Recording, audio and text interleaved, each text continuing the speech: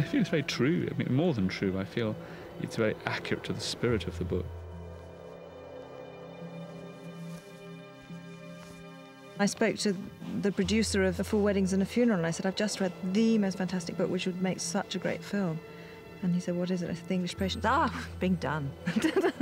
And that would be unconscionable, I suppose, wouldn't it? To feel any obligation. Supper. Where have you been? Rabbit hunting. To tell you the truth, when I heard they were going to make a movie of the novel, I was very excited, but I thought it was an impossibility. Kiss me before I cut. Just in case. And then I read the script, I read the book, and I said yes. Hannah! What is this business with you and explosives? Do you think you're immune? When I'd finished it, I picked up the phone and called Saul Zaentz and said, I found a book I want to make a film of. 357. How many adventures are left? This is one of them. To come out here and with a crew and doing something that you know is going to be good. You don't know how good, but you know it's going to be good. Well, it's very strange to be here. I still sort of imagine everything in black and white. You know, suddenly to see the red and the Red Cross was very exciting.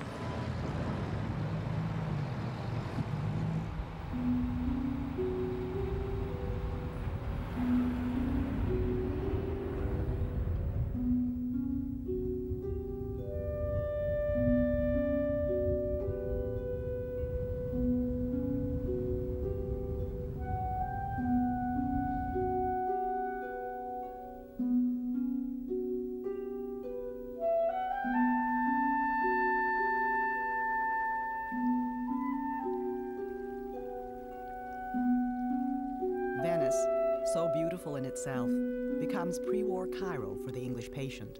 But then, that's what making movies is all about. I'm a child of film. I mean, I grew up with movies. I snuck out to movies whenever I could. You know, in any crisis, I went to a movie. So it's, that's very much part of my vocabulary. And at the same time, it's, I think the books seem to evoke film.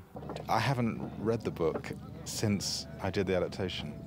I don't think I could. I brought it with me because I thought I would start to read it before I began shooting, and I read the first 3 or 4 pages and I had to put it down because it was terrifying. It's so good, and also it's so different from where I am now with the script. I mean, the screenplay, I hope it will take you back to the heart of the book without in any particular way mirroring the structure or point of view of the book. The book began as I think, a strange inquiry into this image I had of a man in a plane crashing in the desert.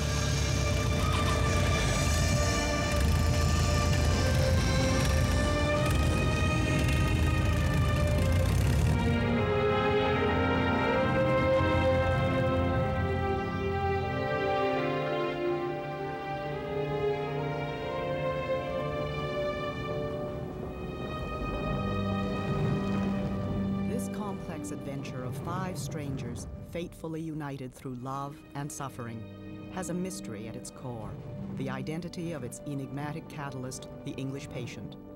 And to capture the tone and spirit of the book was itself a constant and challenging adventure for both cast and crew.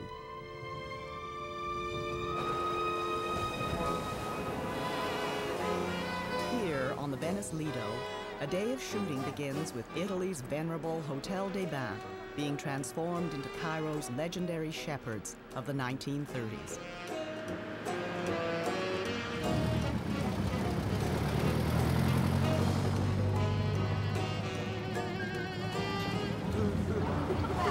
This car wants you, so you can walk straight out that way. And then round. I think you're going to cross. Okay. They seem very real figures in themselves. I mean, each of the actors portraying the parts are so careful in creating their character. They probably know the body language more than I do. And if you're walking through this hotel lobby and you see, you know, members of a crowd, you sort of, okay, these are the minor characters in the story and these are the major characters. it is a kind of externalizing of your brain in a way, seeing it, you know, so the whole hotel is like a cast of thousands. I felt as if I was reading a document which, in some ways, was rather like reading somebody remembering a film they'd seen. It was so full of image, and it's much more like a record of a visual journey than it is a novel, in a way. Are we going to do another rehearsal?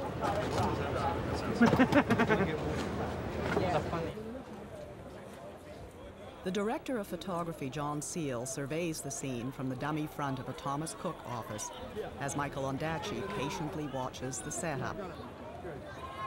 At the director's side, Saul Zaentz, legendary producer of Amadeus, reviews each move and every detail before the cameras roll. It's a great book. I said, I really love this book. And 2 or 3 weeks later, he called me up and said, I can't get it out of my mind. I think there's a picture there, but I don't know how to do it.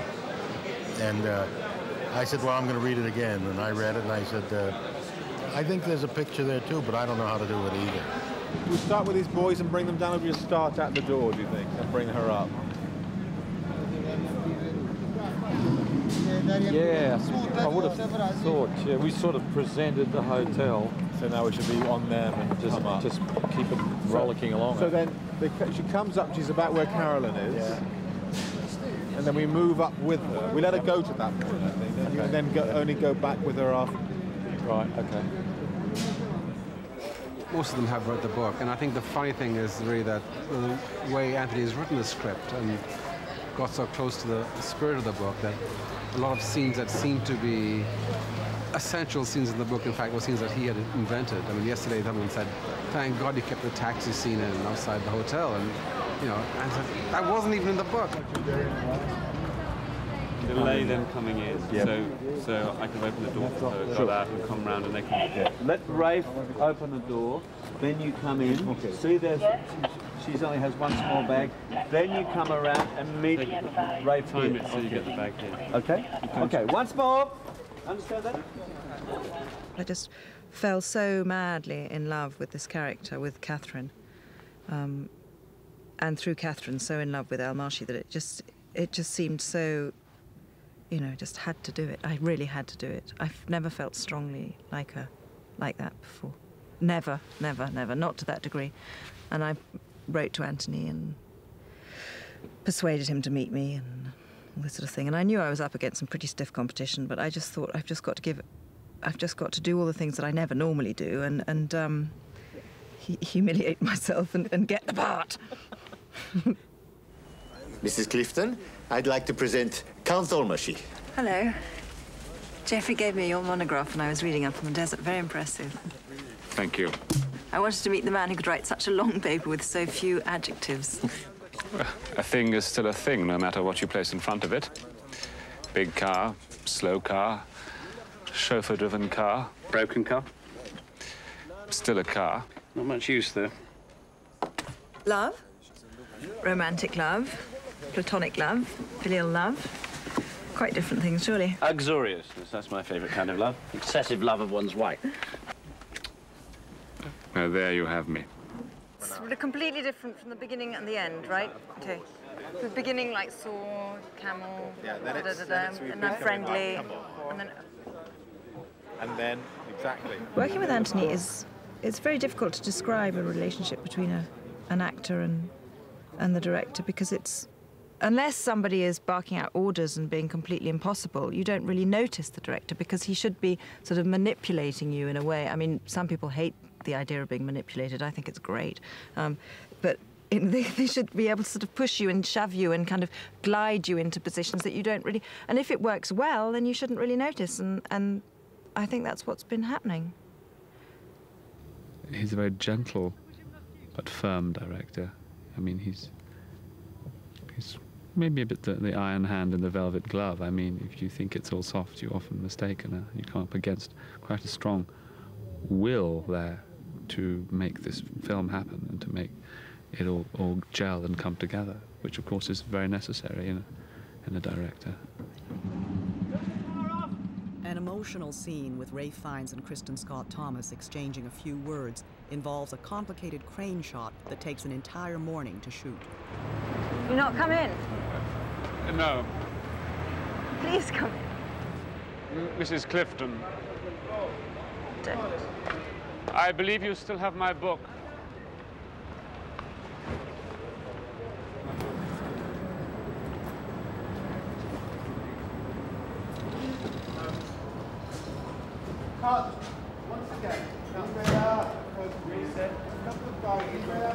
So what I did in the end was abandon the book in a particular way and leave it alone when I was doing the adaptation and try and start as if I were reimagining and reinventing what I thought was the journey of the film. And I had Michael's navigational skills with me at various points, but the discipline for me was to try and find my way, write my way back into those people and what seemed to happen to them. And in the process, I'm sure I would have offended a lot of people, and there's a lot of bloodshed, and some parts of the book were inevitably hostage to the process of compression that a film requires. I think I'm pretty less torn than the reader. I mean, you know, there's certain favorite books of mine that if I knew they were going to make a film, I would want to have a lot of say in it as a reader.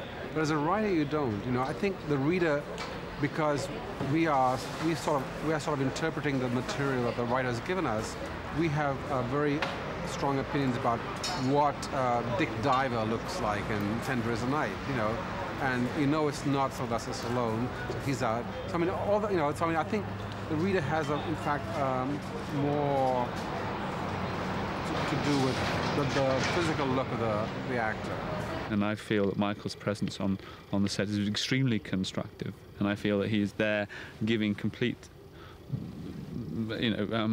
moral support to the film. And of course, I love his book, so I wanted very much for him to feel that whatever choices any of us are making, interpretations that we're attempting, I wanted him to feel that they're in the right direction, and are in harmony with his original imagination. It's like, imagine that the world of the Shepherds ends on that top step and you're staying in it now. You can come back to the edge of the top step.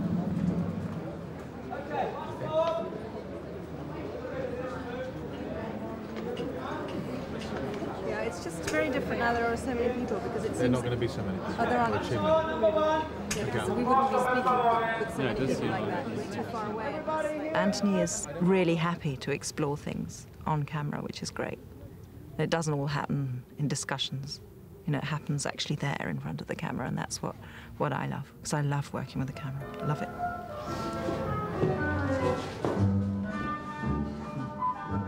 For the actors, the job of bringing just the right dramatic tone to their performance often involves hours of intensive rehearsal before the cameras roll. Choreographer Carolyn Choa works all afternoon with the stars so that their romantic foxtrot moment in the upcoming ballroom scene will look like second nature.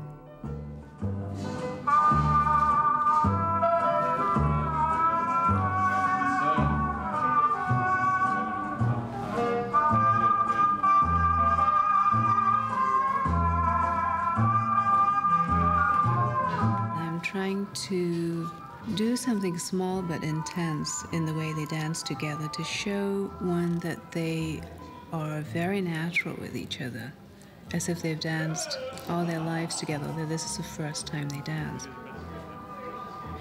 And also to try and use the formality of the dance at the time to charge the space between them with an intensity.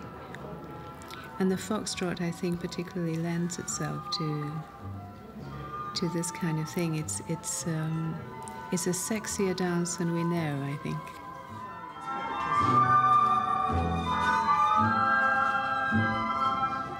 Yes. Don't call me, it was too fast. I've been kind of like going like a train all day and everyone's watching Let's just do some conversation. I feel like having to sort of think about... Well, then don't do it, because you shouldn't have to think about anything at all. That, you know, you shouldn't have to have an expectation. I do like, you're doing it already, I do like it that there's a very pronounced stepping into between her legs there. Dum, dum, bum, bum. There, yeah. Da, da, da. Great. Do you want to do it again? Yeah. Shall we? Yep. One of the love stories unfolds here in the Tuscany hills of Italy. Against this lyrical backdrop, Juliette Binoche's character, Hannah, a Canadian nurse who abandons her medical unit to care for the burnt English patient, falls in love with Kip, an Indian sapper and bomb disposal expert. To film the war scenes, the 200-strong production army, made up of Italian, English, American, and Australian crews, set up their own base camp here for several weeks. This film it's about two very different situations. It's about North Africa before the war and Italy at the end of the war. And one obligation for all of us is to draw the biggest contrast, to sort of polarize those two images. So it's not a question of sort of finding locations, finding beautiful tones and images in any kind of loose way. Everyone is in juxtaposition with something else, and often in our case in direct contrast to something else. So what conditions what you do is that objective of sort of polarizing them, drawing the biggest contrast, really. I've elected to pursue a very straightforward and perhaps rather mundane way of distinguishing time and place. I've insisted that we, in terms of colour, in terms of quality of light, in terms of the way we shoot, that we make a very clear distinction between Italy and the desert. And so I hope that as an audience member, you won't be constantly trying to reread, as it were, the last 10 scenes to work out where you are, because I think being confused is not a useful activity in the cinema. He and Jody were on the same track. At dawn in an olive grove, the crew sets up a scene involving Hannah trying to help an entrapped Kip to defuse a mine. Although it ended up on the cutting room floor, it provides an insight into the painstaking process of filmmaking, the metamorphosis of words on a page to a moment on film. Action! Go to the left! Keep to your left. There are mines and tripwires everywhere. Get Hardy. He's on the other side of town, in the hills. Get him to hurry. It's okay, I'll help, please. The mines, the wires, there's a trick. Some explode if you stretch the wires, some if you cut them. What do I do? There's a mine here. I think I can see it. Boy. 379, take one, A camera. B camera. A very complicated idea can come out just in one small gesture, or even a look, you know. And if you have the right actor, that look can save you a page of dialogue. For me, it's the same feeling before a take. I never know how it's going to be, what's the emotion's going to be, or the answer, or the listening. Because when you listen to the other character, somebody's working with you or talking to you, you have to have a fresh ear. And so it makes it new all the time, each time. Yeah. Don't get involved. She's not going to get involved. And don't take your eye off that foot for a second when you... It's only the tiniest glimpses at her. Because if you lose that concentration, you're dead. Working with actors, what's important to know is that all actors require quite different handling, obviously, and help. And some actors are much more concerned about being left alone, given a space in which to operate, a defined space, and then essentially left to their own devices to find their way through. And the danger as a director is you bring a directing technique to bear on work, as if you can just be the same for everybody, whereas in fact you'll find that other actors need great intervention, want to be very heavily directed, and the gradient to be found for them beat by beat by beat. And so the difficult thing always, particularly if you have actors from different disciplines and training, is to try and find a way in that serves the scene and also pays attention to every individual's needs. And here we have a situation where there's the Naveen, I think, responds to very assertive and clear messages from me, and often I'm not either assertive or clear, so that's what we're trying to sort out today. Just give me the line. Go to the left. Keep your left. There are mines and tripwires everywhere. Get Hardy on the other side of town, in the hills. Get him to hurry. It's okay, I'll help. No! Mettiamo una bandiera per la macchina, per cortesia. Right. Yeah. Shout at her. Just keep her away from here. Get away from here. Yeah. Chris, you hear that? Well, 1 second, Mark. And with Juliette, you have a different technique because you seem to be very tender with her and very, you hold her hand. No, it was... Juliette is so true as an actor and so transparent and needs the environment to be as authentic as possible. That's how she works. She works off of, if she's looking at a tree, there needs to be a tree there, and then she'll give you the best tree looking imaginable. If there's no tree there, she doesn't actually generate her own imaginative world. When you provide her with the appropriate environment or the appropriate response, then she is perfect and extraordinary. So that's been my job, is to make sure there are trees in front of her when she's looking at trees. I love working with Anthony. I think he's one of the best directors I've ever worked. The atmosphere and the great concentration and love that goes through, you know, all the people. But I don't know, I feel at home on this set, you know? Anthony does cherish us as actors. He does seem to care, you know, and that's very rare. He is a writer, but he can direct. You know, you have to have a hardness or a kind of coldness, a distance from your own material, I suppose. I mean, I don't know what it must be like. I have neither the breadth of vision or the inclination to do something like that. It must be very difficult, but he can do it, you know. Now cut this one. You must get away before I cut. I'm not cutting if you're still here. Anyway, you can't cut, can you? You'll fall over. Where's the pliers? Here, just here.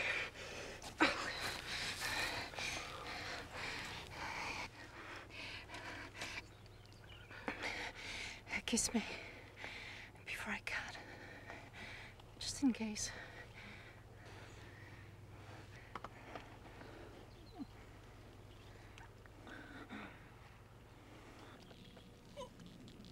Now, let's talk about that kiss. It's very, very important, this kiss. It's a kiss of absolute innocence.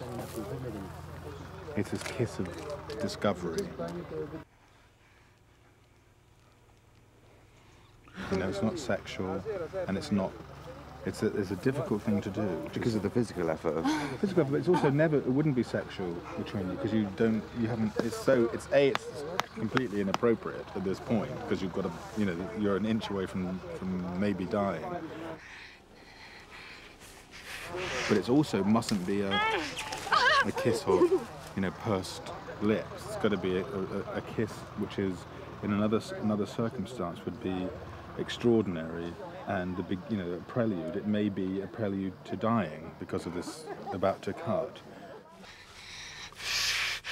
If there's a grid between a frigid kiss and the kiss of two people about to make love, this kiss is on the innocent side. That's all. I mean, we just need to find it. Yeah. Kiss me before I cut, just in case.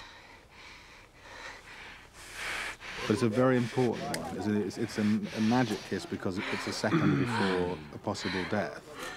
It's also a kiss that's been coming for a long time in the film between you. And we just have to place it really well. Kiss me before I cut, just in case.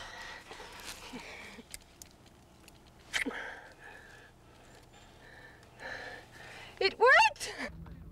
We're almost in position now, Steve. I'm going to go back to my firing position, and I'll give you a shout when we're there. If we can time it, we'll start the zoom just before the Jeep moves. Once the Jeep moves, you're tracking the whole time. Yes. And then when it blows up, wait a beat or two after it blows up in the air. When it hits the ground, just stop it.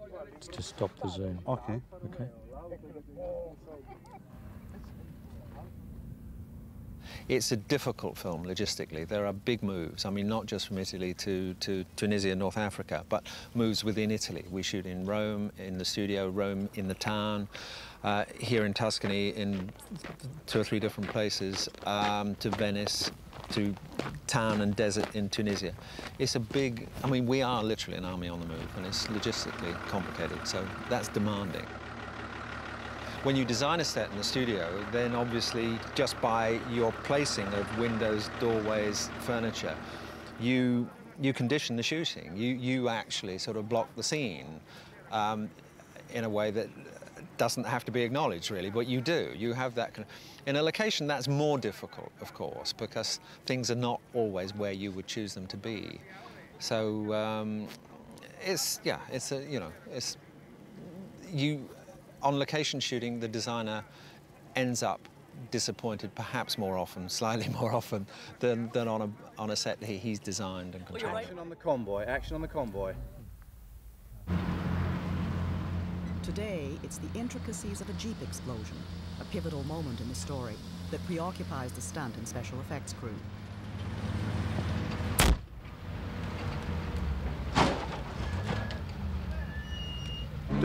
I'm telling you what I want. I want him to be here.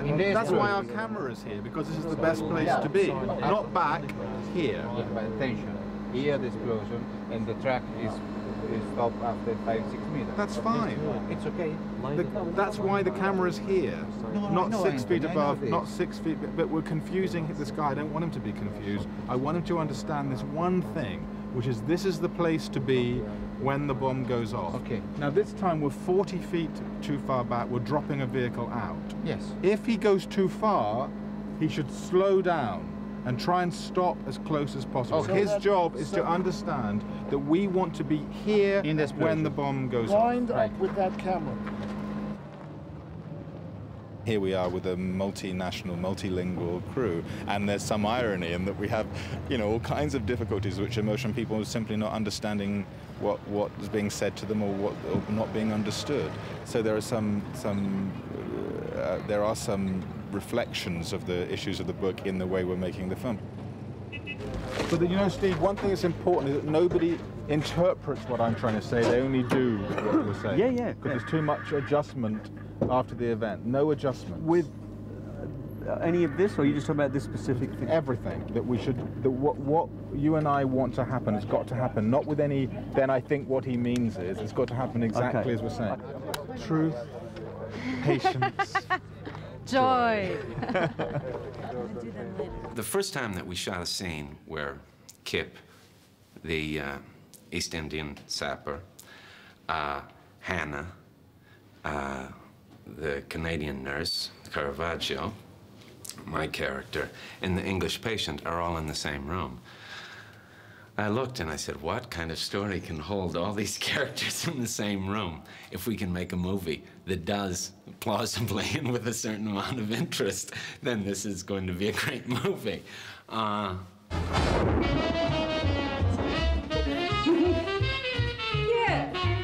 come and dance with us. Peter. Oh, come on.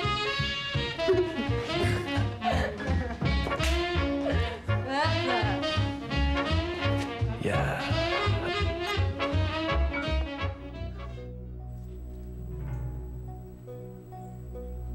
It was really a book about a group of people who have to learn how to step out of the war as whole people in some way. Someone like Hannah is someone who's been emotionally damaged.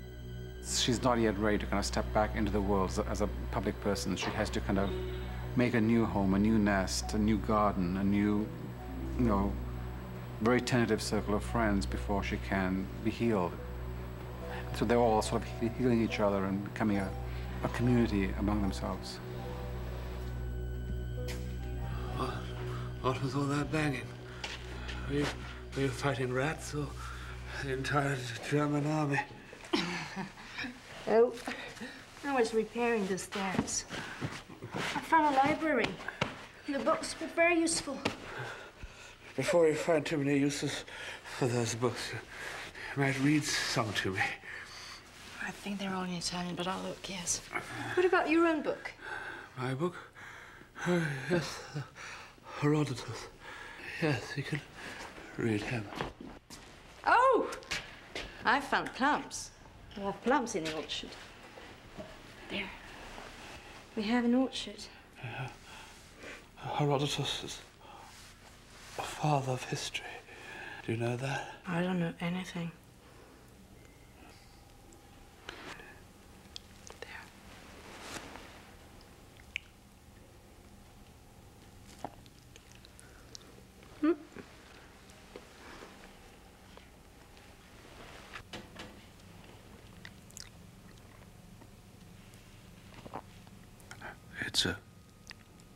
It's a very plum.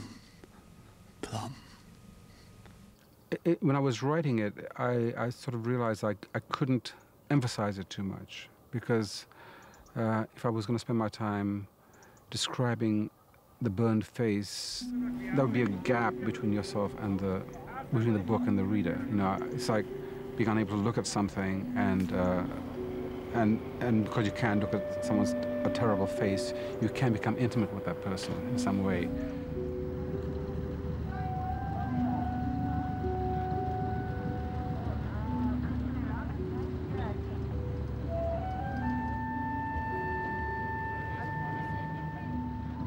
But it was strange, actually. I found at first I could talk to him very easily, you know, as the patient. You know, it was easy to talk to him. There was a person there I could, you know, felt quite close to.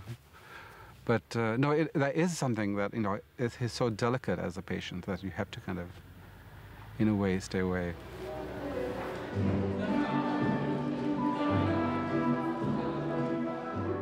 Back on the ballroom set in Venice, hundreds of extras brush up on their foxtrot with whatever partner they can find.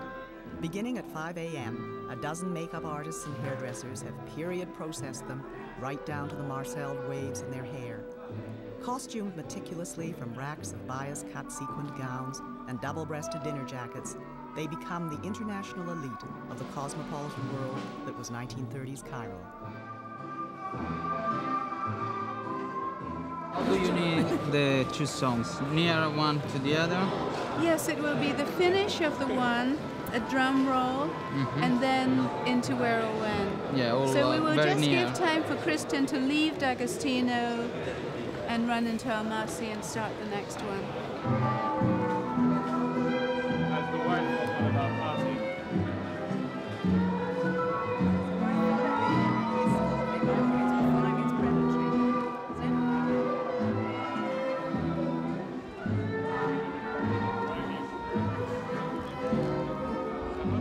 We have no opportunity other than this moment in the film to establish the world of Egypt outside of the desert. We're always in much more, there's more privation in the other scenes, and this is the one moment of luxury in the film, so I'm trying to deliver it.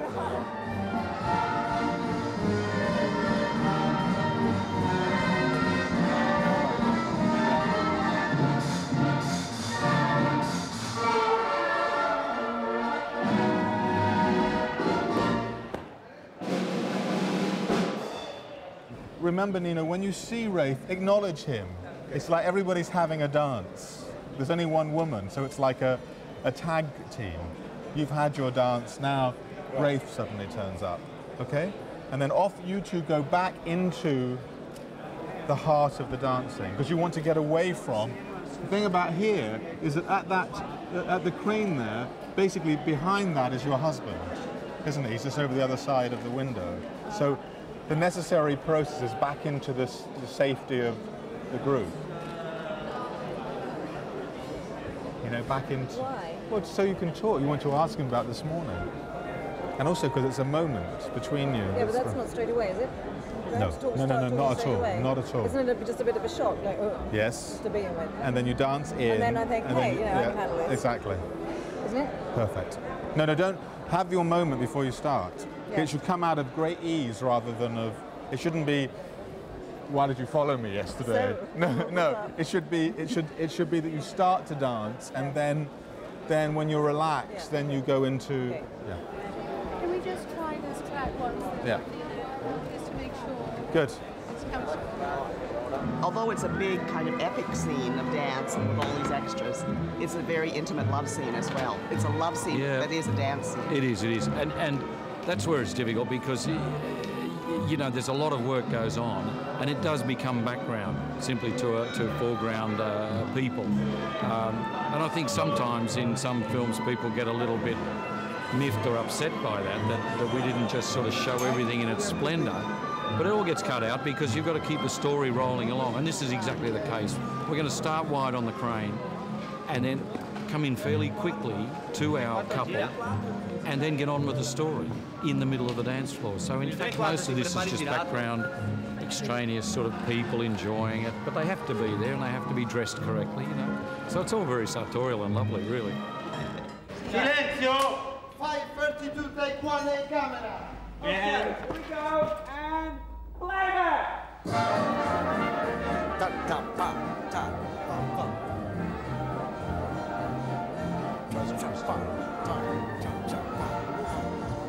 Come on.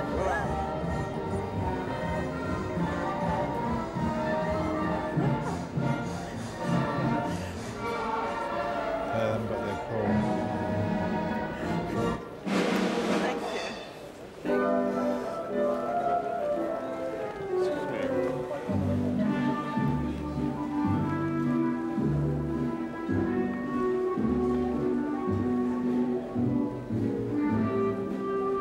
And cut. Lovely. That's great for you and Dag. Now, Rafe, delay your entrance. The more you disappear into them, the better it is. I know. I just have to. You have to find your way into it. Get that. Yeah. I just have to find your way there. Enough to direct the dance and be aware of the other people. Then, and I think that'll only come with practice. Brilliant. I thought that was a wonderful handover that time. Confident, you look wonderful. In you go, drive in. Okay, it's just getting confident, that's the way. This is the right shape now, isn't it? Excellent. Okay. Lovely, lovely. You look great, both of you. You look as though you fit in there. I have enough to get through like this. I think what happens in the book, and again, it was something that I didn't discover until I think I was talking to Anthony about the structure of the book, or the structure of the story between Catherine and Almazi.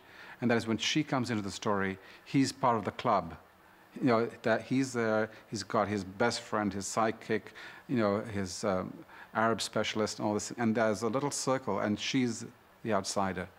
And by the end of their romance, by the time that he's become a kind of the heel or the pariah, and there's a sense of he's the one who's outside, and she's part of that Cairo community.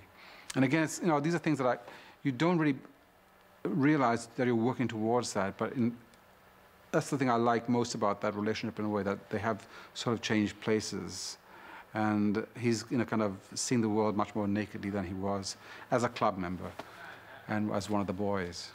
I think he's adept at putting on this uniform, which it is, but I think Almasi is he's a lover of the desert. I think he loves things that they're most reduced, that they're most primitive. And I think, well, Catherine accuses his behaviour of being predatory, and I think he is a predator, and I think of him in many ways. I have an image of a bird of prey in my head for much of the time, and I think these aren't his real feathers, if you like. How's your energy?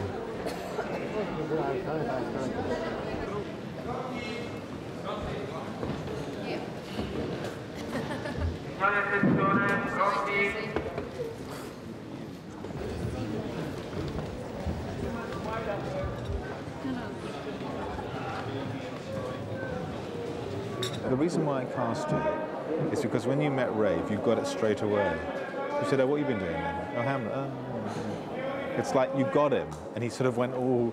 It sort of sends him off into a little spin, and that's what she does to him. She doesn't buy all this, you know, stuff. She doesn't buy it. She sees there's something much more interesting about him. He listened to me. Everything seems right. You know, it's like some of the dialogue in the script is the way I imagine Catherine would talk, or Almazi would talk, because that dialogue wasn't in the book. Why did you follow me yesterday? I'm sorry, what? After the market, you followed me to the hotel. I was concerned. A woman in that part of Cairo, a European woman, I felt obliged to. You felt obliged to? As the wife of one of our party. So why follow me? Escort me, by all means, but follow me is predatory, isn't it?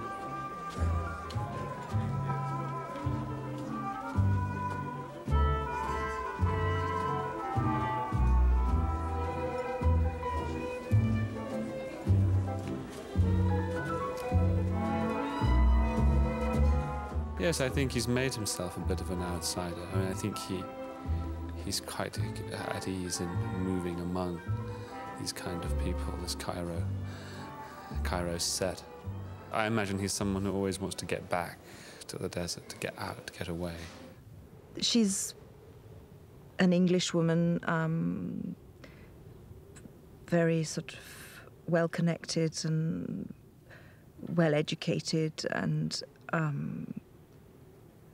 madly in love with her husband, who comes to the desert and has her world turned upside down, much to her anger. It's the journey he goes on in the role, in the story, from being a loner, suddenly having to, and someone who probably doesn't extend himself emotionally much to other people, suddenly finds that his in the presence of Catherine, who's a married woman, that he's having to reveal, or almost against his wishes, is exposing another part of himself, emotionally and physically.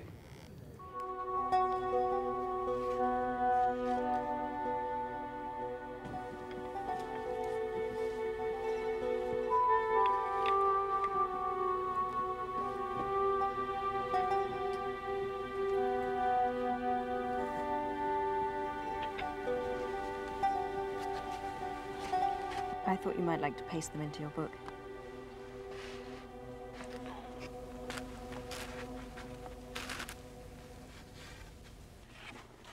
Well, we took photographs.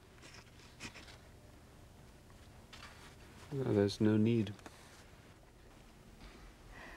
No, really, I'd like you to have them. Well, there is really no need. This is just a scrapbook.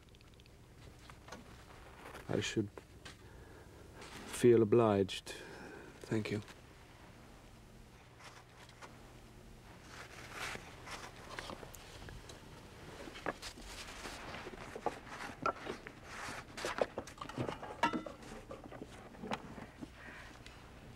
And that would be unconscionable, I suppose, wouldn't it?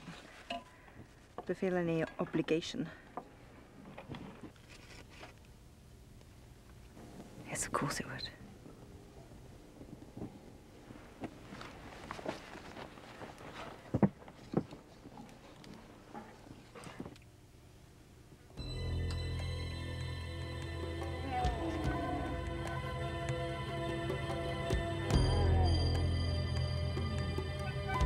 The desert was something, again, where it had become a place where the battles took place, but it not a historical place for the armies that were there. And I mean, if you read about the histories of the desert, I mean, it is this ancient civilization. You know, I mean, you had lakes here, you found harpoons in the desert. I mean, what does that mean? You know, not just talking about, Renaissance art, you're talking about something much, much older.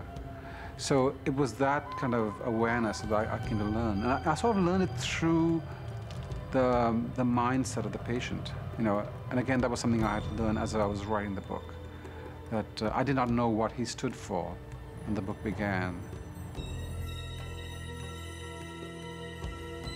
There was an Almazi who was an explorer in the 30s and who had charted some of the desert. And I stole his name, I guess, and turned him into a fictional character. So most of the story, in fact, is a fiction. There was a kind of a historical basis for him. And that world of the desert in the 30s, before the war broke out, when you had various nations working together, was this kind of idyllic, perhaps idyllic state that in a way gets replayed a bit at the end with the four people in the villa, but it did get shattered at the beginning of the war, and everyone suddenly became enemies, and people whose life you had saved suddenly were on the opposite side.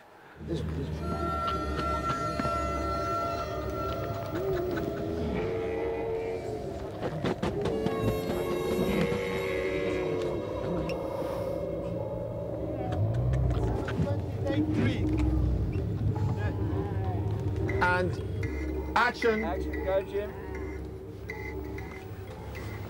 As fast as they can, Duncan.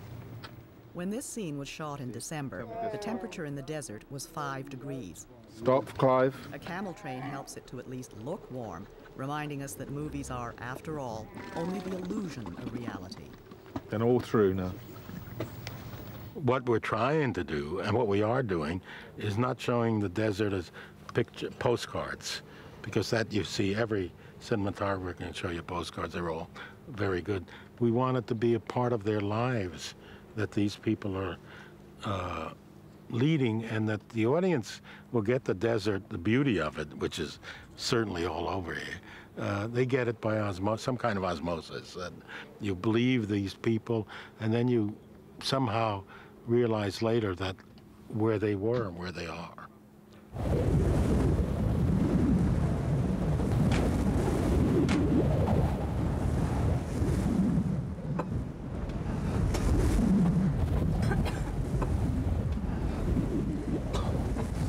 Not very good, is it? No.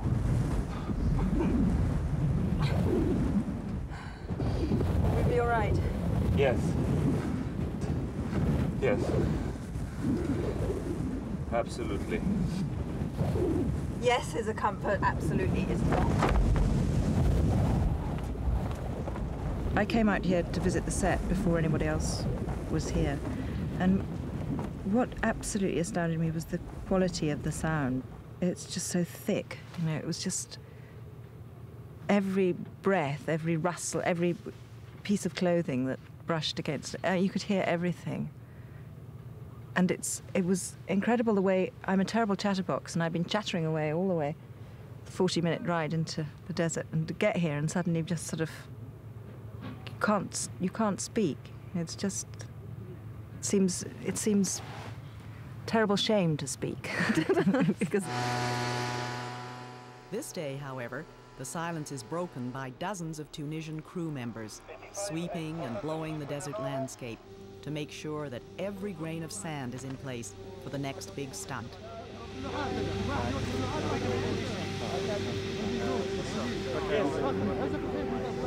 If I feel that he's sliding out and we're losing traction on the front wheels, so that I can't come round to give you that clean POV without blocking out on the right-hand windscreen frame, then I'll call the cut as well. Yeah, that's okay. I think that's what I'm saying. If you're the camera, you've seen the two boys go and the two vehicles go, then you can move, and it doesn't matter if you cross the frame. Yeah, but just, okay. Just remember, though, that this is not the key. Your exit is not the key issue. Yeah. Okay. Good.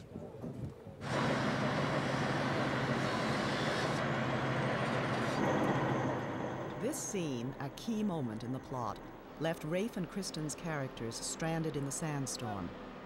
On screen, the shot will last no more than 7 seconds. It is self-insured for $500,000. For a film company that has already had to build a 36-kilometer road into the desert, this is just another expense. Everything will be gone. You won't see anything else here. Any of the stuff that's used as an anchor now, we will pull away before we actually fire it. Daniele. Good, let's go, come on. 10 dinar is at stake. But you can't hold yourself permanently responsible for the money that's being spent, because it would be paralyzing. So I think that all I try and tell myself each day is that there's one day to shoot, and these are the things that we have to try and make in the day. It's a very existential process, because you can't go back. You're very rarely able to go back and reconsider or remake, and it doesn't matter how anybody's feeling on that particular day. It says scene 63, you shoot scene 63, and unless the weather gods really confound you, you're forced to deal with that scene, irrespective of its emotional tenor, and all you can do is take responsibility in a sort of gestalt way, but not in any particular day and any particular moment. It's here, everybody's here, and you hope that they're as committed as you are and as passionate as you are about what's happening. Roll cameras! Sound speed, tailboard. Speed. Speed. And action, Sammy!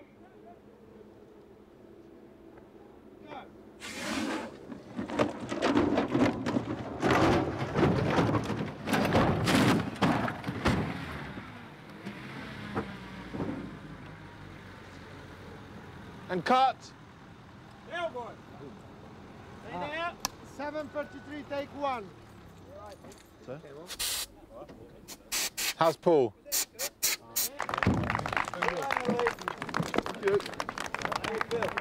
All upside down. Mate, very, very good. You get honorary stuntman status now, okay? Well done. Send you the belt buckle. Of course, we don't know if this is going to work, because in the end there's another kind of reality out there of how things will click together, you know, in the end. You can have the best actors and the best taste and the best script, and it just may not, you know, this is where everyone has to have faith at a certain time, which is exactly the way you are when you're writing. You know, you're writing this book for 5 years, and you've got these little pieces of paper everywhere, and you don't write them in chronological order, and you just think, will this all fit at the end, you know, in the right way? So it's the same kind of the adventure of process, really. And I was struck when someone said, well, how do you feel about doing this film? He said, well, I'll always have the book. This one is a different kind of story, and I feel sure it'll work. The actors are marvelous. We know we're getting the script, which is written by Anthony, and we know we're going to get a good picture, but we still don't know what the public reaction will be.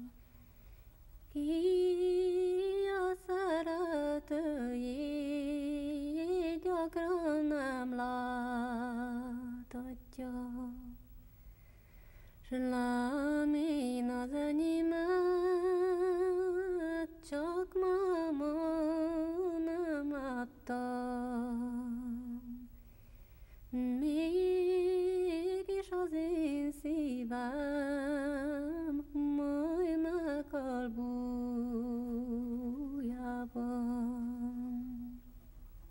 Én csak azt csodálom,